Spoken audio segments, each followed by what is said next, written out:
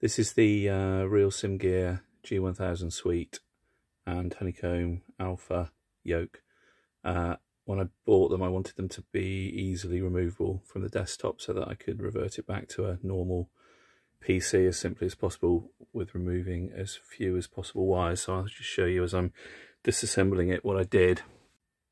This is a better view of the back of the G1000 Suite. Sorry about the dodgy lighting.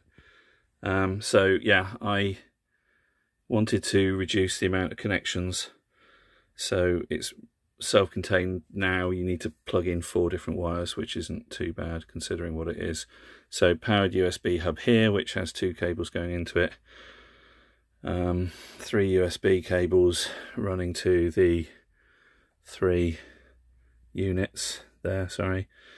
And then 2 HDMI into an HDMI adapter, which then plugs into USB 3 socket. So to remove this from the desktop, you just need to pull out the 2 power plugs here, which I've done, to the 2 main monitors. This is USB powered, the COM one, and yeah, power and USB in to the USB hub, and that makes it very simple to remove.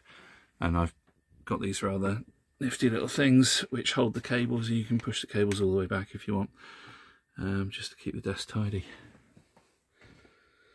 Job done. Oh, although this is a little pricey, but worth it for the convenience.